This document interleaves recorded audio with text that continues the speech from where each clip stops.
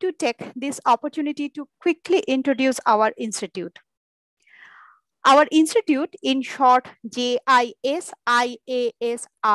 is a postgraduate research institute under the leadership of Padma Shri Professor Ajay Kumar Ray. We aim to contribute interdisciplinary translational research, creativity, and entrepreneurship towards the transformation and welfare of our society. We have 3 centers here: Center for Data Science, Center for Health Science and Technology, Center for Interdisciplinary Science. We have 5 important aspects which make our institute unique in Eastern Zone. Number 1, we have very well equipped lab with fully functional Illumina MiSeq next generation sequencer. Number 2, we have internationally experienced faculty pool with active national and international collaboration. Number 3, we have high budget research grants from DBT Wellcome Trust, DBT Ramalingam Fellowship, ICMR, DST, etc. Number 4, we are continuously publishing our research in high impact journals. Number 5, and the most important aspect, is our course structure, which is well designed by experienced professors, keeping an eye to job prospect, but without compromising the basic conceptual parts of the syllabus. Center for Health Science and Technology offers 2-year M.Sc in Medical Biotechnology and Bioinformatics and 1-year Advanced Diploma in Bioinformatics. All the eligibility criteria are shown here. We are also looking for PhD students for both integrated and regular PhD options in the related fields. Detailed information may be found from our website, www.jisiasr.org. Our admission is going on now. Interested candidates may apply online. For any admission related query, please feel free to call us at 89212-40830 or 85839-16473. You can find the phone numbers on screen. Or you can drop us an email at biosimp@jisiasr.org. I repeat, BIOSYMP@jisiasr.org, or visit our website or Facebook page. Next month, we are organizing Annual Distinguished Lecture Series 2021. Please keep an eye on our website and Facebook page for detailed information. And now it is time to talk about science. May I request Dr. Sujoy Chattopadhyay to introduce our today's speaker. Thank you very much. Thank you so much, Devavani. Good morning, everyone. It's time for us to introduce our today's speaker for Webinar Series 4 2021, Dr. Ananda Bandyopadhyay, the Deputy Director, Polio, Bill and Melinda Gates Foundation, USA. Now, normally to introduce a distinguished speaker like him, I would say it's a great privilege, it's an honor to have him here. Undoubtedly it is, but for me now, it's way more than what could be expressed in such a formal way. My feeling is, it's surreal. Ananda is my childhood friend, used to play a lot of cricket together. I'm extremely thrilled, super excited to have him as our speaker today. One more great news to share with you. Very recently, he has kindly agreed our invitation of honorary adjunct professorship in our Center for Health Science and Technology. Thanks so much, Ananda, for accepting this invitation and for supporting the journey of this newborn institute. Ananda is a medical epidemiologist with experience in global health infectious disease. He grew up in Kolkata and completed his medical graduation from Calcutta National Medical College and Hospital in 2005 with a gold medal and several honor certificates. He received his master's, a Master of Public Health, MBBS in global health from Harvard School of Public Health in 2010 in diverse settings and has contributed to disease initiatives across the globe.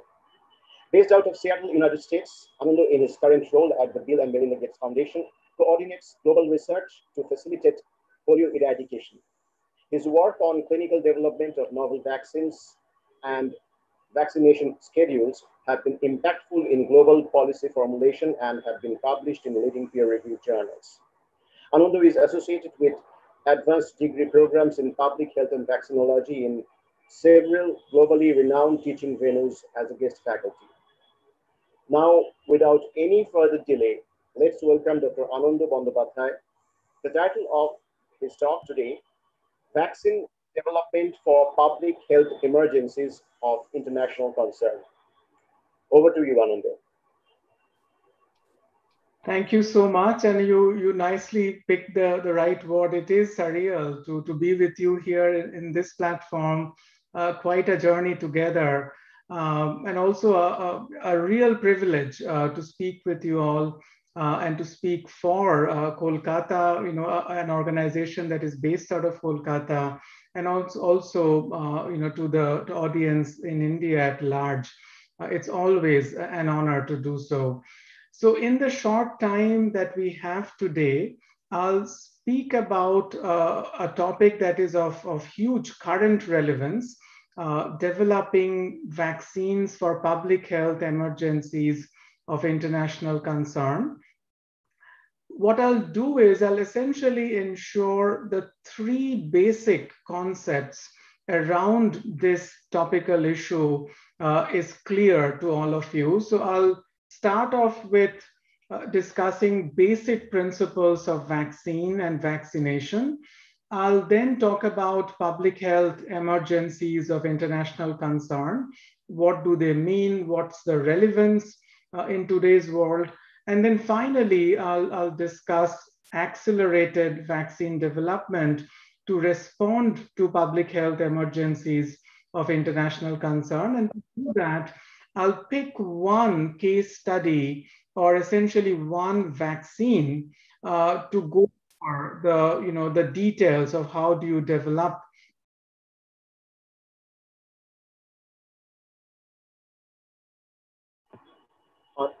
Ananda, yeah, you have to unmute. Yeah, sorry.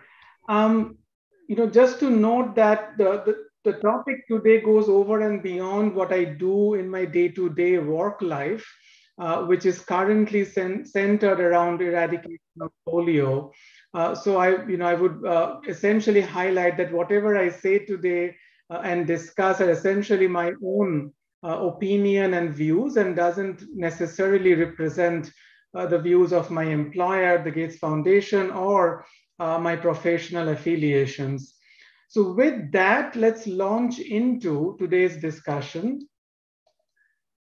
To start off, let's ensure we all understand what do we mean by the word vaccine. So a very basic definition of vaccine would essentially involve describing vaccine as a product that essentially stimulates immune response in an individual, but it doesn't essentially induce the corresponding disease in the individual. And in turn, by generating immune response, a vaccine would essentially protect the individual, in certain cases, the community, against the risk of that disease. Vaccines can be administered in many different ways. We are typically used to seeing vaccines being administered through injections or oral route. But these days, vaccines can be also administered through the nasal route, and there are other routes of administration as well. So quite a broad overall topic. When we think about vaccine, essentially the word vaccine evolved from the Latin word vaccinus, which essentially goes back to 1796 when Edward Jenner essentially inoculated an individual suffering from smallpox with the pus that he collected from a milkmaid who was suffering from cowpox. So essentially, that's how the ward really evolved. And this example of what Edward Jenner did is an example of what we call heterotypic immunity, where you're generating immunity by introducing a different organism, which is linked biologically, but not exactly the same, but it still induces immunity that is good enough to essentially protect for the disease that the individual is at risk with.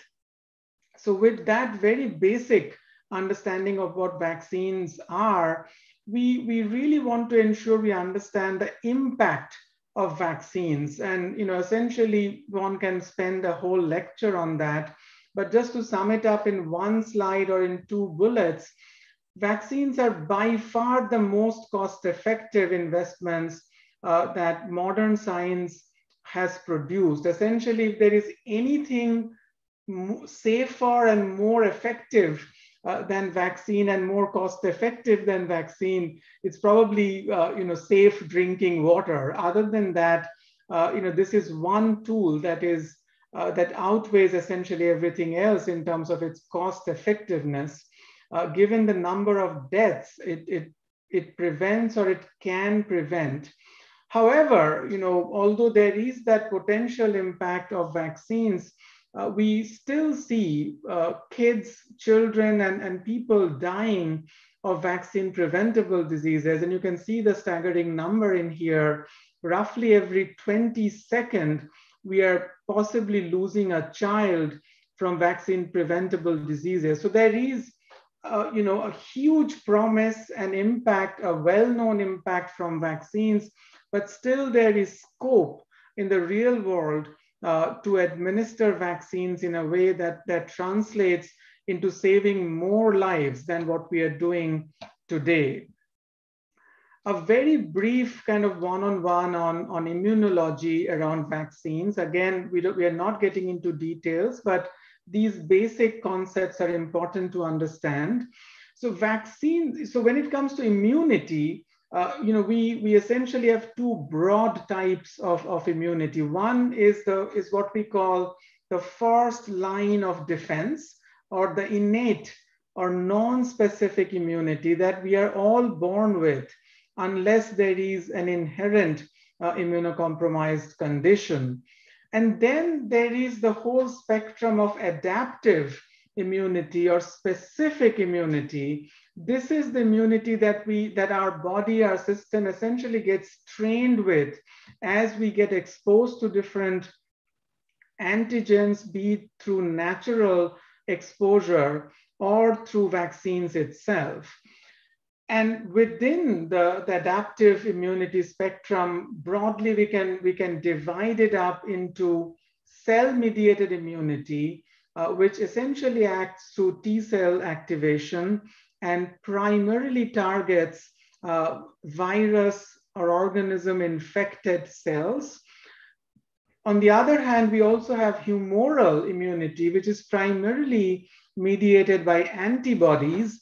And this particular type of immunity primarily targets the non-infected cells of the body.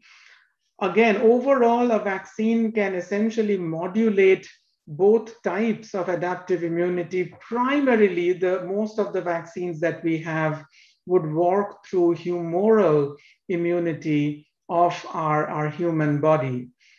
So with that, another basic concept around vaccine performance, with COVID these days, you hear these terms all the time in newspapers, elsewhere.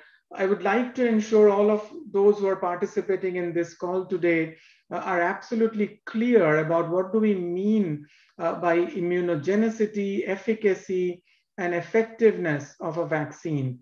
Essentially, immunogenicity is a lab marker. So we typically measure antibody responses from serological samples of a particular individual, and then assess the level of the antibodies relative to pre-vaccination status. And that's how you determine the immunogenicity of a vaccine. Efficacy, on the other hand, which is probably the most important term these days related to the pandemic, it essentially depicts the ability of a vaccine to provide protection against the disease in concern. And efficacy typically of a vaccine is measured by clinical trials. So you need randomized controlled clinical trials, ideally, to measure the efficacy of a vaccine. And finally, effectiveness. Don't confuse effectiveness with efficacy of the vaccine. Effectiveness essentially is more of a public health term where we are assessing the real world impact of a vaccine at a population level, again, to protect against the risk of the concerned disease. So beyond laboratories, beyond the individual protection against disease, effectiveness essentially assesses what happens if a vaccine is administered at a mass scale. What does it do to communities in terms of its protection against disease? Because when you go out of laboratories, when you go out of clinical trials, that is beyond immunogenicity, beyond efficacy, a lot of other factors also play in. How do you manage your cold chain? What's the baseline health status of the community, et cetera, et cetera? And that sometimes contributes to the overall effectiveness of the vaccine. So that's the basic concept. And as I said, hopefully we'll not get confused with these terms around vaccines. And just to make it even clearer, I just put together this basic equation around vaccine efficacy evaluation. It's pretty simple. So you basically need to understand the attack rate of a particular disease in unimmunized population, and then you compare it with the attack rate of the disease in immunized population. Again, because its efficacy, as we learned in the previous slide, it's measured in a clinical trial setting. So just to give you another, just to expand the example, if you take, for example, a COVID vaccine trial, if there are 100 subjects who are vaccinated, and out of those 100, maybe 4 develop the COVID disease, in contrast to the control group, where out of the 100, maybe 20 developed COVID-19, the overall vaccine efficacy against COVID-19, against the disease of interest, would be 80% or so. That's how these numbers pop up that we see these days in the newspapers and elsewhere.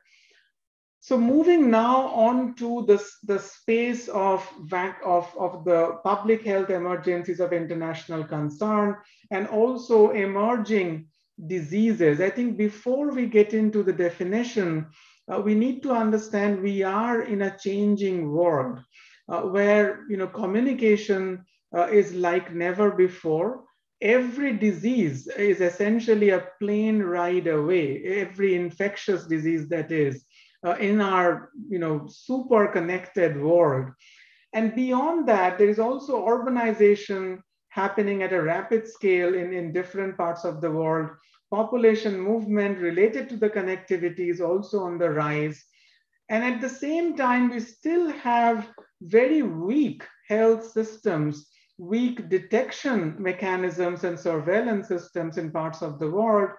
And then, of course, trans-border and intranational and international, all both ways, trades happen, to animals and food, etc. So all of these factors make us more vulnerable than ever to emerging diseases. For that essentially transition of zoonotic diseases or diseases restricted typically to animals, to make that move over into the human population. So that's something we'll have to keep in the back of our mind. And with that, let's understand the definition of public health emergencies of international concern.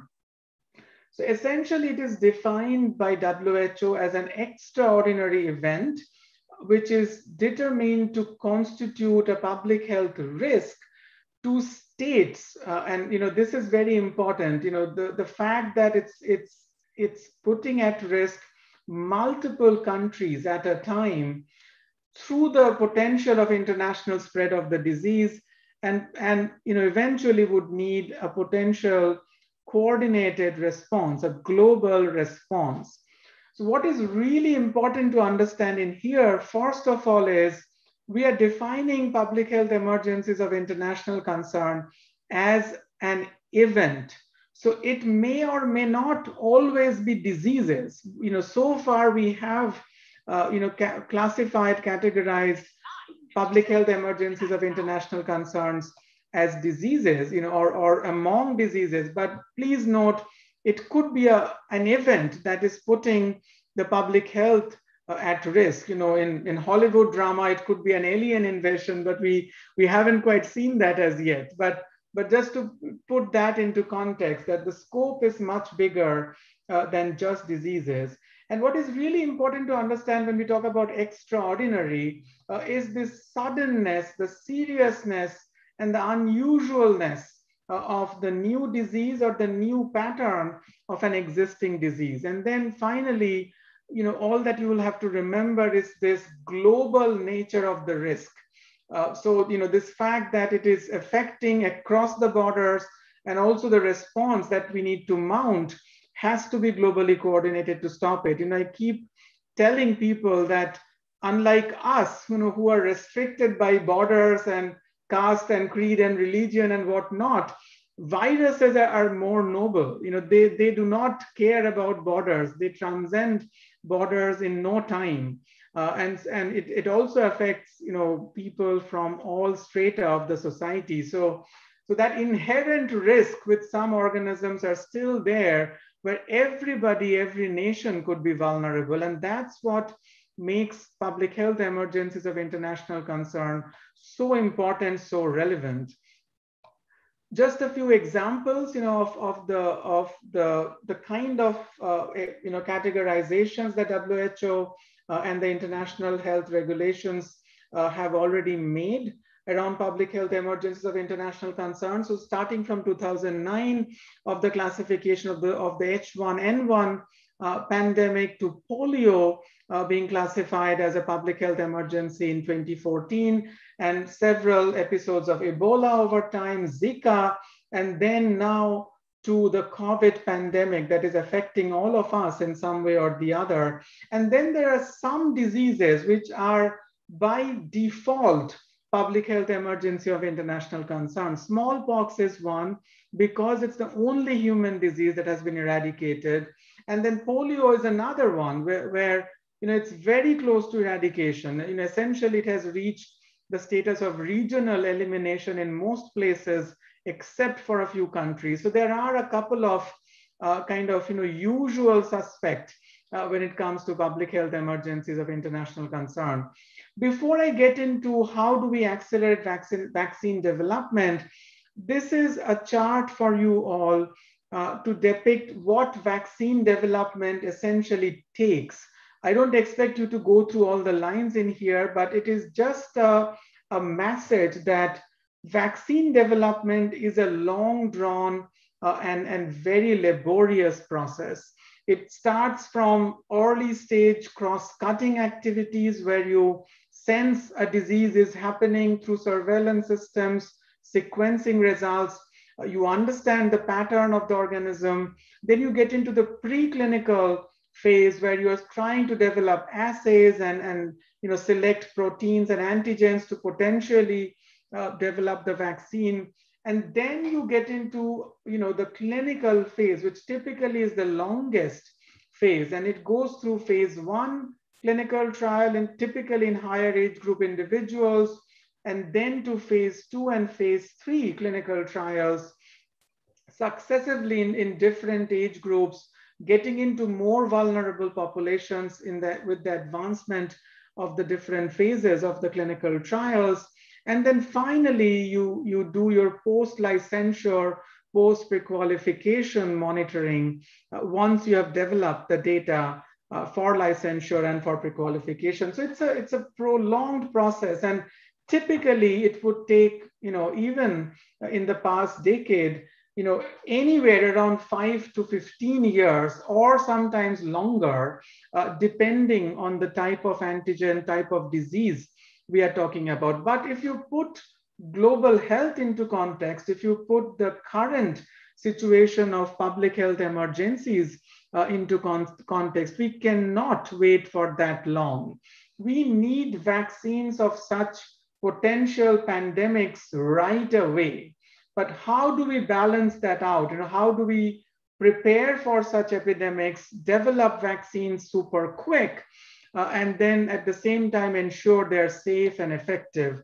So that's the whole point of vaccine development for public health emergencies. And this one slide, which is courtesy one of my colleagues from one of the courses that I teach, this slide really very nicely summarizes the evolution over time when it comes to the focus of vaccine development, the dependencies of vaccine development. So from the 1900s and even earlier, where it was primarily based out of an animal model and also basic understanding of immunology, it moved into the 1950s and 1960s, where when the first polio vaccine, for example, was developed, it moved more into virology space and more into the space of cell culture-based development of vaccines. And that revolutionized the vaccine space, to be honest. And in the next 30 to 40 years, we saw a whole array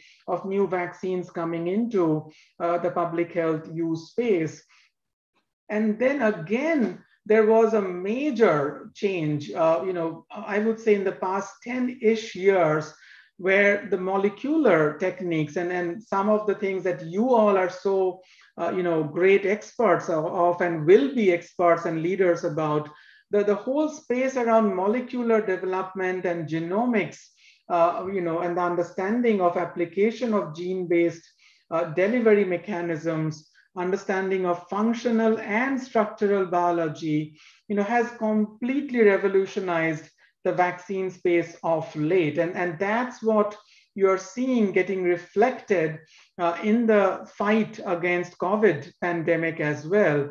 And we anticipate as we move into the future, in the next 10, 20 years, this space will essentially explode and essentially translate into saving more lives and doing that in a much quicker and precise way. And that's exactly what this slide summarizes. So we need both precision in terms of the focus against the specific antigen or the specific disease agent that the vaccine needs to fight against, but we need to also come up with it with adequate speed. And you see in here the range of different genetic engineering mechanisms, molecular techniques that we are applying now, from, as I said, the cell-based or structural vaccine design-based applications, to doing engineering with proteins and self-assembly of nanoparticles,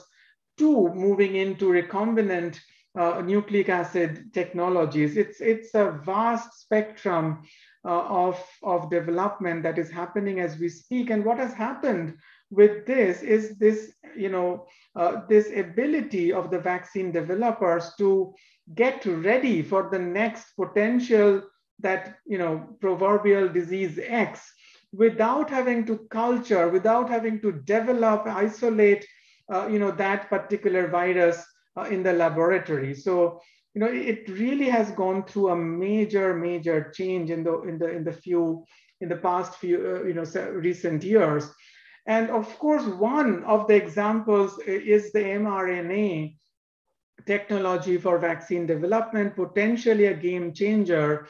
And in this slide, we have essentially drawn a metaphor of using mRNA technology, to the use of software, essentially, where you have, your storage capabilities, and then you develop the quote software unquote, and then you apply it to different use case in day-to-day life. And that's exactly how the mRNA technique essentially works, where the mRNA molecule essentially has signatures of the protein that it would induce in the body, and the body would then mount an immune response against that particular protein of relevance. In the example of COVID is the spike protein. It could be different things in terms of different targets. So overall, if you see at the COVID vaccine space, based out of the modern vaccine technology, it has a range of vaccines, and this is not an exhaustive list. This is only the molecules that are under clinical development, courtesy the Coalition of Epidemic Preparedness and Innovations, or CEPI, who are tracking these developments. But you can see how quickly molecules have been developed, and please note, these are not all modern techniques, and there are also traditional vaccine development that is happening through inactivated or attenuated strains of COVID as well. And in fact, in India, one of the vaccines is, by that mechanism, and more coming in. So it's a mix, when it comes to different types of technologies, but with a heavy lift from the modern technology, the more modular, adaptive development technologies that we have developed of late. So, there is no time to get into each step of vaccine development, for public health emergencies, but I'll cite one example building on the regulatory process. So, developing vaccine from modular techniques, from adaptive platforms, from nucleotides and vectors is one thing. But we also need to think about how do we introduce that vaccine. Just the pre-qualification licensure process of a vaccine introduction can take months and sometimes more. So this is another new concept that has been added, which is the emergency use listing of public health tools. So EUL, something that WHO has come up with.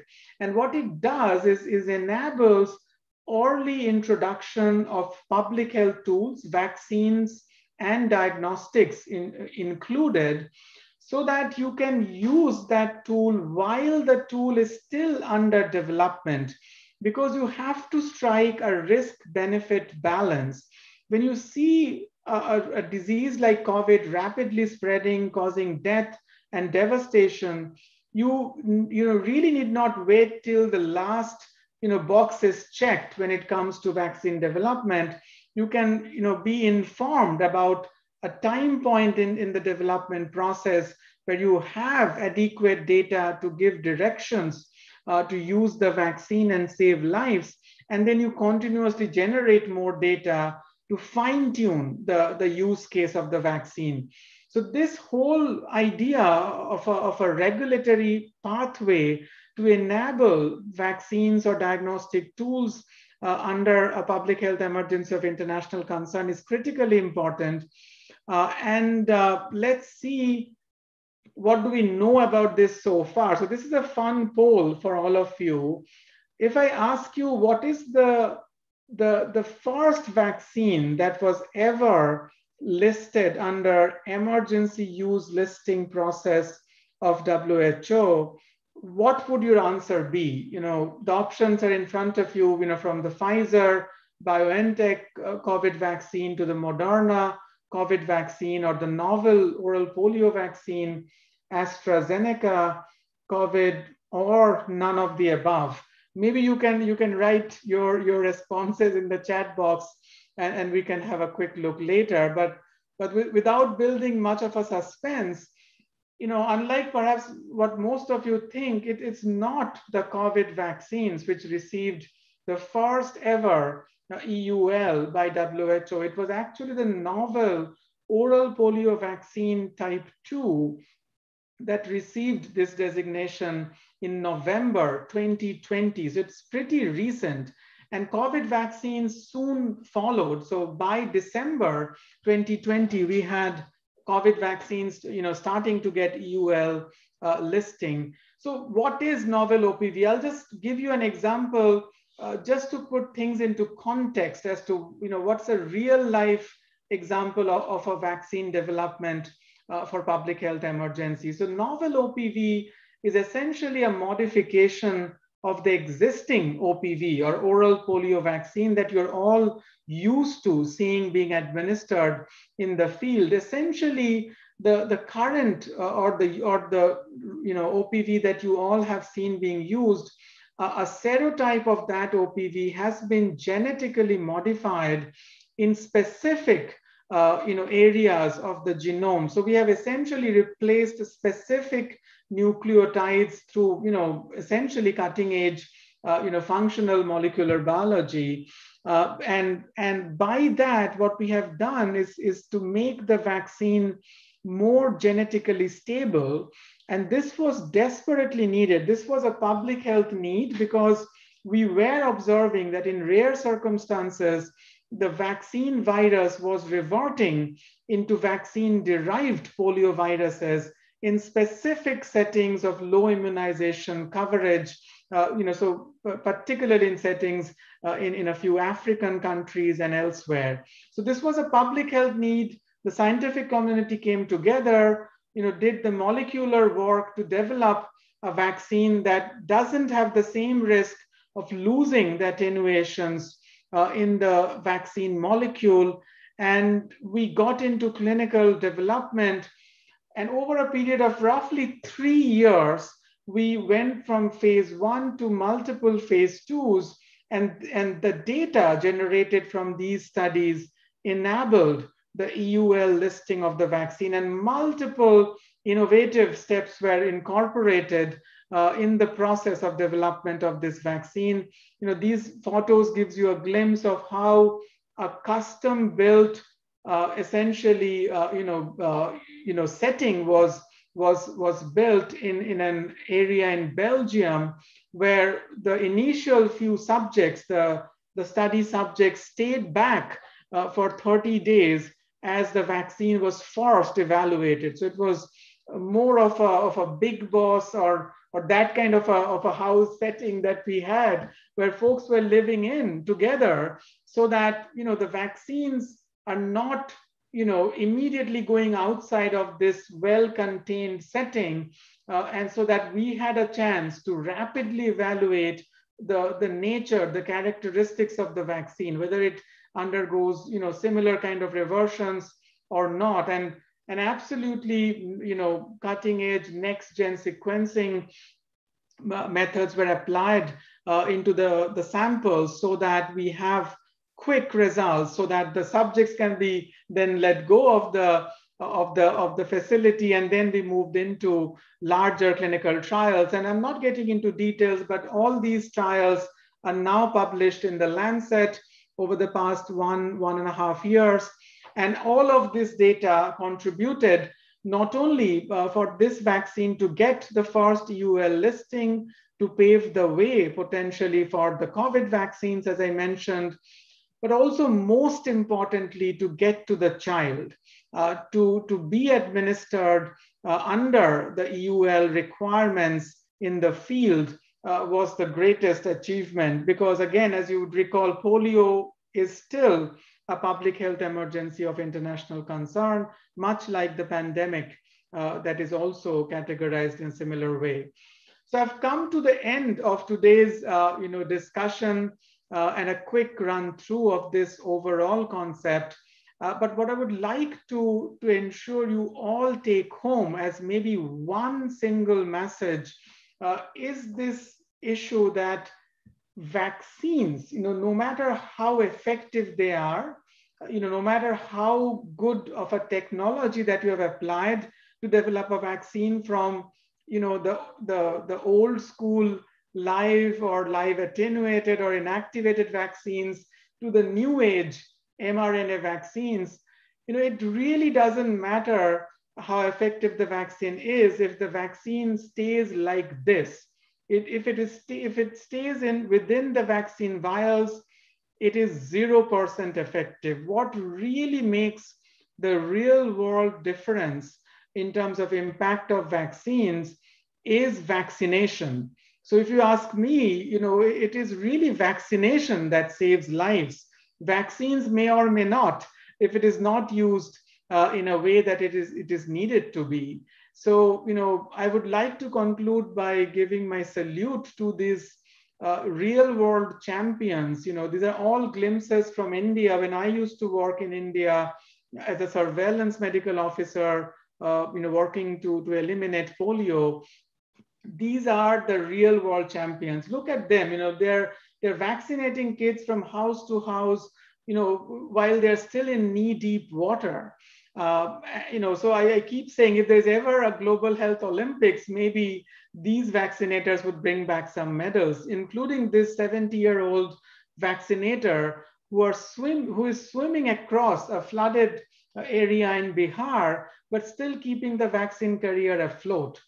So this is the real world of vaccines and vaccination. So, no matter how brilliant of scientists and public health leaders you all become, please keep this real world connect with you, and please ensure that the vaccines that are developed are applicable, adaptable to the situation where there is the acute need to save lives. So overall, I only like to reiterate that vaccines, continue to be the most impactful public health tool that we ever had.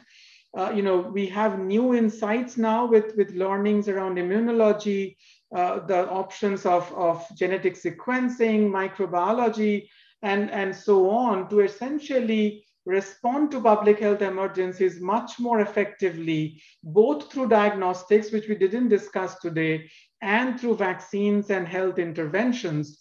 And finally, it all depends on the final acceptance in the community, the logistics planning of distribution of the vaccine, and then how the vaccine is working in the field. And that's what really makes the real world difference. So with that, I'll thank again the faculty committee and the overall leadership of the university for this opportunity to speak with you. And I'll hand it over to Shujoy and the team for any comments. Over. Oh, yeah. It needs I would say it needs a rare talent to dive so deep in scientific discussion with the help of minimized use of jargons. So insightful yet, I would say, so lucid. So you can expect the questions coming one after another slowly.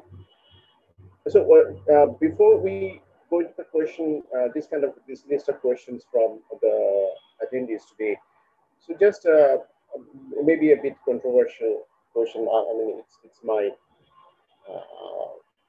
curiosity. If you can shed any light on this. So I'm reading the Covishield takers from the ones developed by Serum Institute in India are facing hurdles in entering European countries. So, I mean, how actually you see this kind of developing the same vaccine in different places over the world could make such a difference, and why this kind of ban? I mean, they are vaccinated but banned. Some kind of ironical situation they are in. So, anything you want to say? Yeah, thanks for raising that. So vaccine equity is a big issue. And also, as I said to start with, the virus doesn't differentiate, based on nationality, based on anything else, all that matters, if you're immune or not. So we also have to do a better job of more uniformity around acceptance of different vaccines. And that's why this regulatory pathway that I mentioned of emergency use listing is so important. It gives that global platform for a vaccine to be evaluated by international and subject matter experts. And then, based on that evaluation, the WHO pre-qualification team would designate a vaccine to be listed under EUL. So, these are still early days, so we still see some discord with a few vaccines, nationally approved for use, but those are yet not evaluated fully at a platform that would, enable EUL. And then there would be countries that would, strictly rely on that international or global, acceptance than a country-based evaluation to allow for travels to happen. So this is, I would say, still work in progress, but I think we have already made some significant progress, with the EUL listing of so many vaccines in a short span of time.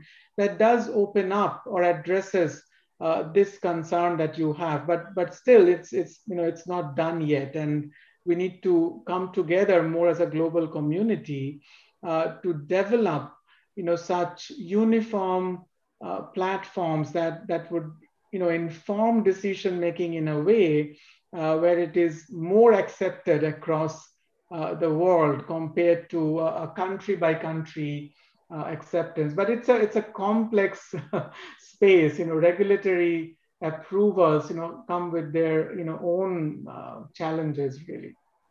So the makers, I mean, in this case, University of Oxford and AstraZeneca, so the makers normally, they do not have any standardized protocol for quality control thing. I mean, wherever they are kind of allowing it to get developed.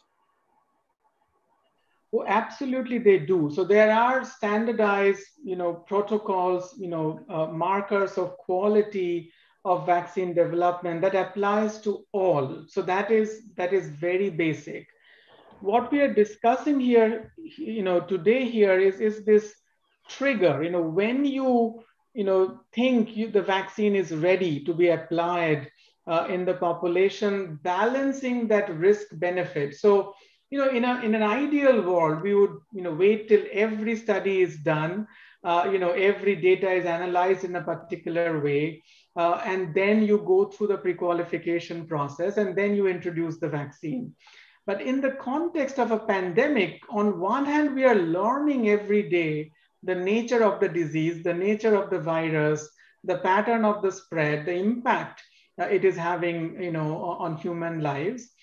And on the other hand, you have potentials with early molecules, and in some cases, pretty late clinical development has happened with certain vaccines.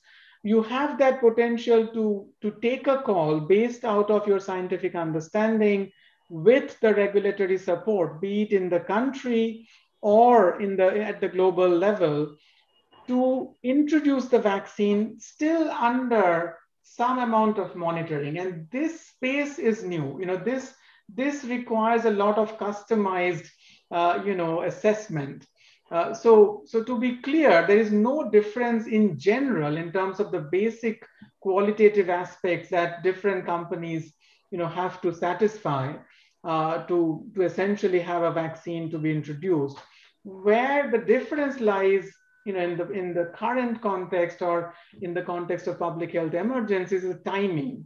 Is that early introduction based on sufficient scientific data, sufficient as evaluated by the relevant experts, but you still do not wait till the very end of the standard classic development process.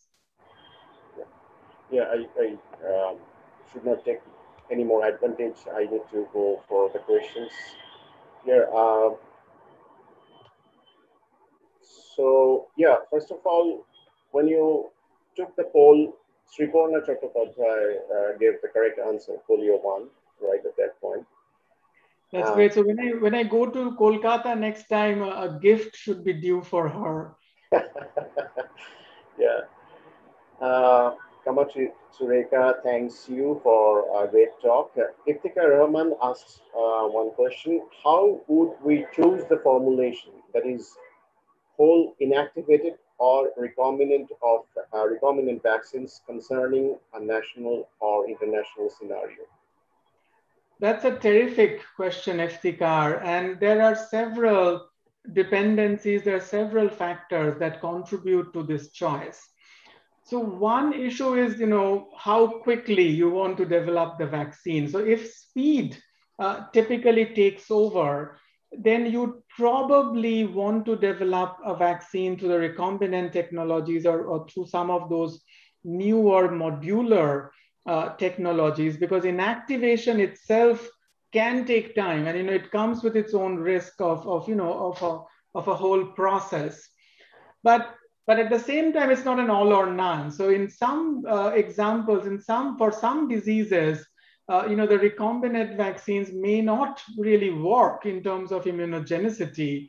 And in some diseases, immunogenicity, the height of titers, the extent of immunogenicity is the driver. And in those cases, inactivated vaccines could be of choice. There are other factors as well. If you take again polio as an example, we both have inactivated and live attenuated vaccines, and they're used in different contexts. So inactivated vaccine, for example, doesn't typically interrupt person-to-person transmission because it doesn't typically replicate in the human body. It induces antibodies, but it doesn't replicate typically itself, compared to the live vaccines, which typically replicates, and that's why there is the promise of a population level immunity through transmission of the vaccine itself. So if the national policy driver is that, then you go for a direction of a live attenuated vaccine. If it is towards individual protection and maybe with multiple doses, the height of protection, maybe inactivated vaccines. If speed is needed, maybe recombinant. But again, all of this would have nuances, and it is really case to case that you make a choice. And then there is manufacturing capabilities as well. There could be a plant in a particular country which may go to recombinant technology over a period of time, but it might have inactivated vaccine development technology with them. So that could also in a way balance out the time gain. So all of these factors are pretty important when you decide, and it's typically not a straightforward decision. Devapani Ganguly thanks you for the excellent talk. And then one question from Kamakshi Sudeka. What is the probability of reversion of virulent phenotype in a vaccine? Is there any other example of such phenomenon besides the polio one? Yeah, Kamakshi, that's a great point. So the probability of reversion to virulence typically applies to live attenuated vaccines. So you can think about any live attenuated vaccines, and the theoretical probability could be there. We have more prominently seen this in the domain of polio vaccines. And again, please note that out of the millions of doses of oral polio vaccine that are typically administered, you see in the rarest of the rare event such a reversion. So it's a very rare event, typically one case in 4 to 6 million doses, and also it depends on the context in the community, background immunity, etc. But that's the scale, millions of doses for that one reversion to happen. But yes, so that's the rate, first of all, even for polio. For other diseases, where we have live vaccines, like influenza and others, there is a theoretical probability, but we don't quite see this happen. The primary reason is the fact that the genetic, reversion, doesn't necessarily translate into a clinical condition. So, if you do sequencing work really well, you might pick up some of these reversions, which could theoretically have some virulence properties. but you typically don't see that in the clinical practice. In polio, we have seen that, both in terms of the genetic sequencing, where we have identified nucleic acids and specific amino acid sequences, which leads to higher virulence. And then we have correlated that with paralysis cases in rarest of the rare events. So there is that correlation there with polio, which is not quite there, in a routine practice. I think the other reason is the mass scale administration of the oral vaccine, and that's how you essentially increase your N, and you increase your probability to find out. And also surveillance is important, how much you're sequencing to essentially to understand this phenomenon. Question from Chakrabarty. When a vaccine comes in play, it works against one strain. However, in this present situation where the virus is undergoing several mutations, how this situation is handled? I mean, do the vaccines work against other mutated strains too? Yeah, that's a very relevant question. And Shiparna, overall, from what we understand, when you say the vaccine, I'm assuming you're talking about the COVID vaccine here. Yes, from the early evidence that we have, it seems like it does act against most of the mutants. Some of the mutants are developing, and we are learning as we speak.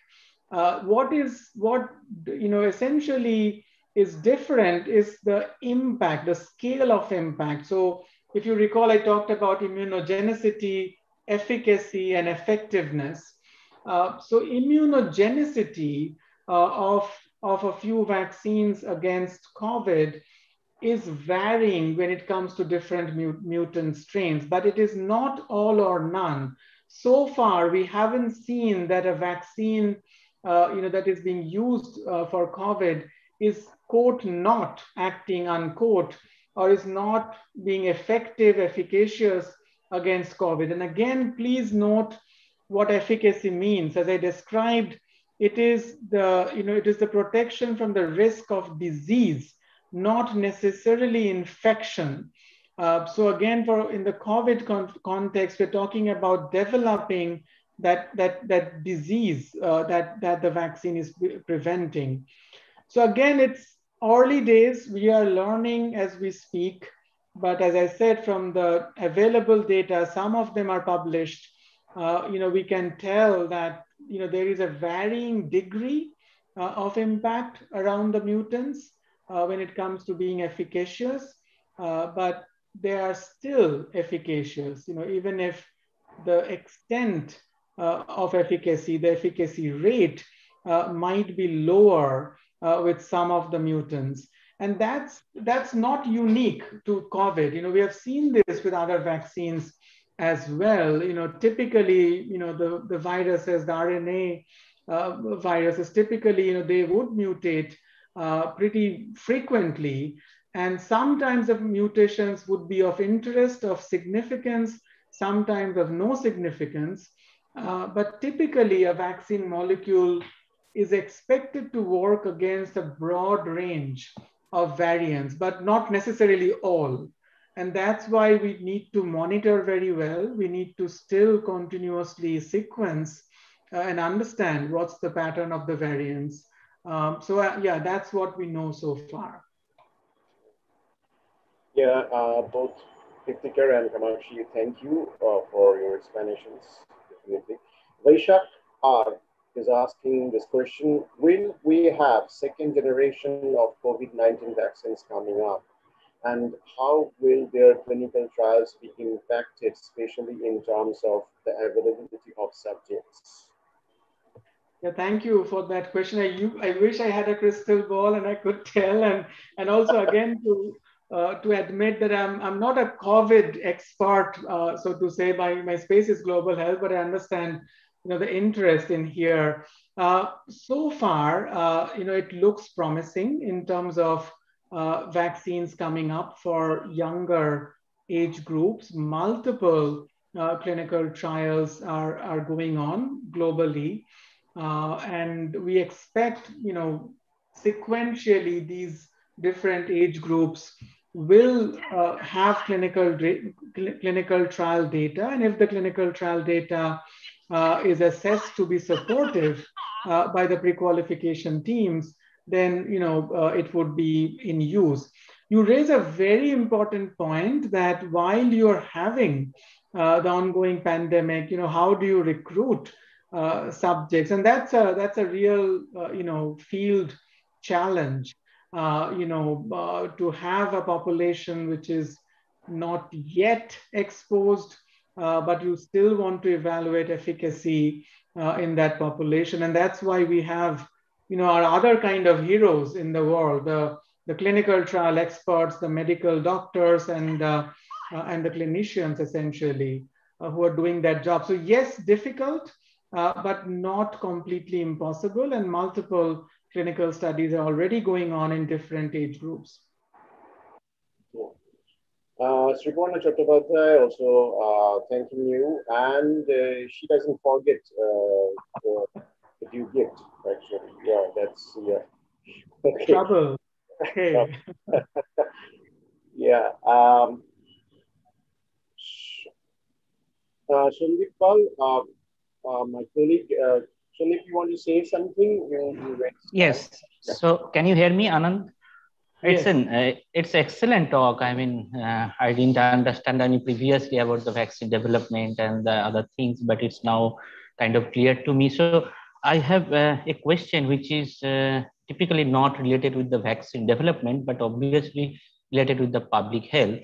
So nowadays we know that there are anti-vaxxers and there are countries which cannot afford the vaccines.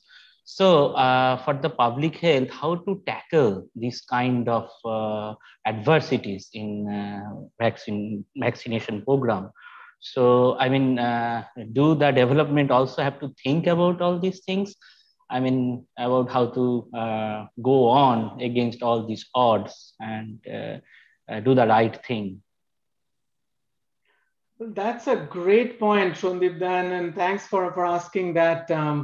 Absolutely yes. And that's why I keep bringing up the issue of real world connect of all the modern technologies and the work that we do. So this whole issue of public health communication is critically important and should be incorporated in the overall clinical development process of the vaccine. And in some cases, particularly in recent times, that has been done. So, the vaccine rollout has been in sync with the communication strategies that has been developed beforehand. But at the same time, as you point out, it's a tough world these days. And the kind of misinformation, rumors, that spread, that spread is is way higher and in a much higher speed than a virus spread actually. And there is no one solution to that. I think raising awareness from a very grassroots level, in science, and then vaccine is only a part of the overall scientific tools. I think that is critically important. And then as public health professionals, we all, have our roles to play to ensure we are not necessarily only communicating, in the pure scientific language, but we are contextualizing the messaging. We're ensuring we are connecting with that one mother in a village who's going to decide about his child getting or not getting the vaccine, to that one, maybe professional in that multi-storied building in a city who's reading up internet and Googling about, vaccines and all this stuff.